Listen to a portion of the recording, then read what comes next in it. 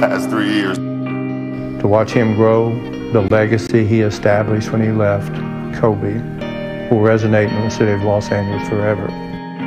No words can describe how I feel about you guys. Thank you from the bottom of my heart. God, I love you guys. Remarkably, it has been a year since Kobe Bryant, along with his daughter Gigi and 7 others, died when their helicopter crashed on a foggy morning in California. Anniversaries are an invitation to spend more time with your thoughts, to mourn or to grieve. But it doesn't have to be that. It can be a time to celebrate and smile at the memories. Something players did with Rachel Nichols as they remembered the first time they shared the floor with the guy who they grew up with on their walls. The first game I played against Kobe, the very first time I played against him. The first time I ever got actually playing against him. You remember,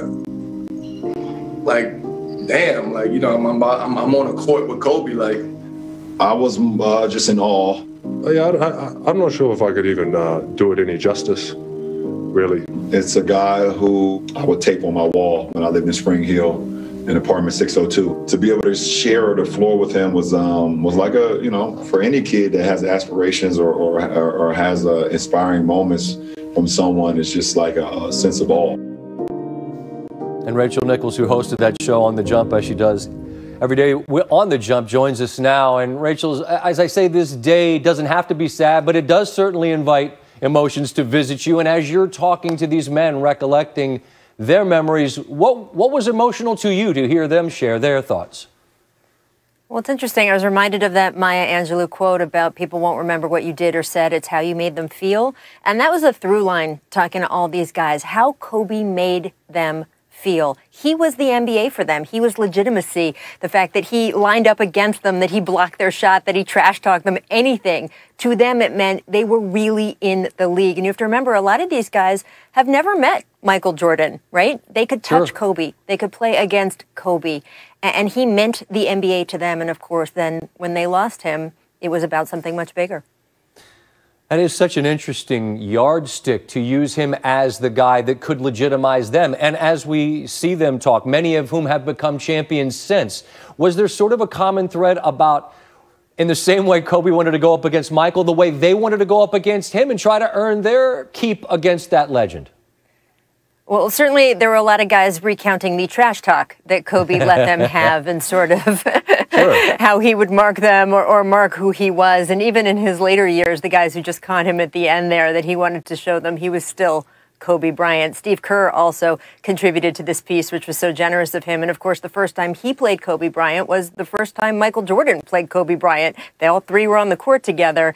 And he said the inquisitive nature of Kobe, the audacity he had in those moments to be playing against Michael for the very first time, Michael Jordan.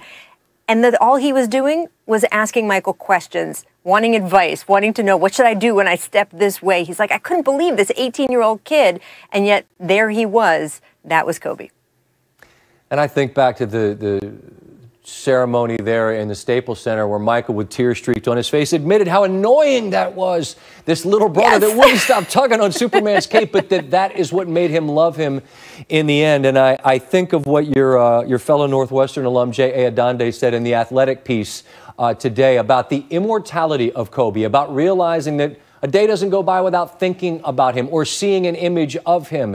And I just wonder, Rachel, how you might amplify the idea that truly the legacy of the man never goes away in this league.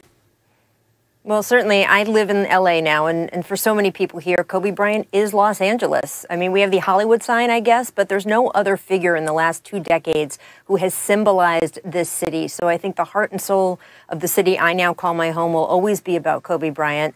For me, though, personally, Scott, you have to remember, I met Kobe when he was an 18-year-old rookie. I wasn't much older. And I was so impressed year after year by him for his capacity to change, to evolve, to keep getting better. That story about Michael Jordan, about how he just wanted to know more and more and more. And that was, of course, true in basketball for the first decade or so, where he was so consumed by the game, but also true of him as a person. And he wasn't perfect. He made some serious mistakes, things I know that he deeply regretted that go beyond being mistakes. But the fact is, he also knew that what you did afterward was also important, that it mattered. And he tried to continue to be someone who could evolve, who could matter, who could make the things that he did count. And I think the fact that he was able to do that in his later years, and especially after he retired, is the warmth you hear from some of the people who knew him talking about him, that he continued to evolve, he continued to get better, that who he was wasn't who he had to be. And I just hope that everybody learns from that and can take that with them as they want to take a little piece of Kobe with them from this day forward. As we know, Rachel, it is often so difficult when an athlete leaves the stage, but it struck me that this was a man who was truly a man in full after, as he was evolving into this second act as a filmmaker, and most importantly, in that role that he loved more than any other, that of a father. And that's something that I'm lucky enough as a girl dad to relate to as well. Are you going to tweet that? Is that piece that we showed a snippet of from the jump? Is Yes. that something could you direct us to where we could find it? Absolutely. Twitter, Instagram, it's all on there. You can see it right at the top of my feed. And of course, our whole 2-hour show today honoring the legacy of Kobe and celebrating him. We really focused on his life, not his death. All the great moments he had on the court, talking to former teammates, friends, and that's all available for replay on the ESPN app too. So there's my plug, really hearing from some of the guys around the league, the legends around the NBA, talking about Kobe. You really enjoy walking down memory lane with them. Consecutive, which is the longest active win streak in the NBA. Had a Austin Rivers problem early. Rivers, 3. 5-point lead. Rivers, 3. 8 for 8 from the floor to start the game. A minute later, Rivers, all 3 of these. 9 of 9 from the field. Knicks lead by 13. Steve, your man, Rivers, flowing, 10 of 10 from the floor, 25 points in the first half. First player in the last quarter century to come off the bench and do that in the first half. Knicks led by 13 at the break. Here comes the home team. Donovan Mitchell, 3 of his own. Jazz down 5. Rivers on the bench. Bojan Bogdanovic. Can't leave him alone. Bogey, triple, tie game. Cross roll coming. Tie game. Late third. Alley-oop. Emmanuel quickly. Nerlens Noel. Kentucky Brotherhood. Jordan Clarkson, Rudy Gobert. There to follow. Tying things back up at 78. Ensuing Knicks possession. RJ Barrett hits the 3. The Knicks had the lead, but the Jazz have reeled off 6 in a row to start the 4th by my math. They got a 5-point lead. We'll be keeping tabs on that. Clips taking on the Hawks. No Kawhi, no Paul George. Ty Lue wearing the Kobe mask. Reggie Jackson and Serge Ibaka both averaging under 13 a game. They would step in, try to fill the void for the winners of 7 in a row. Battle for it off the glass there. Jackson with a tip in. Ibaka drops it in. Both go for 13 in the first half. 5-point lead, but then Trae Young. Float game. On point. Young beginning to warm. Doesn't take him much.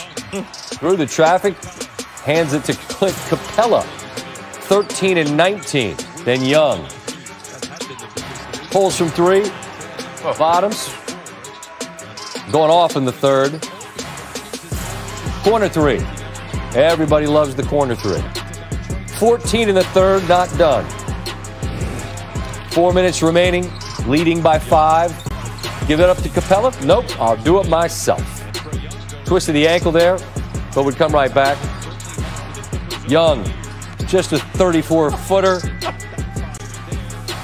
Points to the spot, and remembering Kobe, 2-4 there, game high 38 as the Hawks and the Clippers winning streak, a 9-point victory. So up to the moment, look at the Western Conference standing. Jazz currently 2nd in the West, still slide behind the Clippers if they were to lose to the Knicks.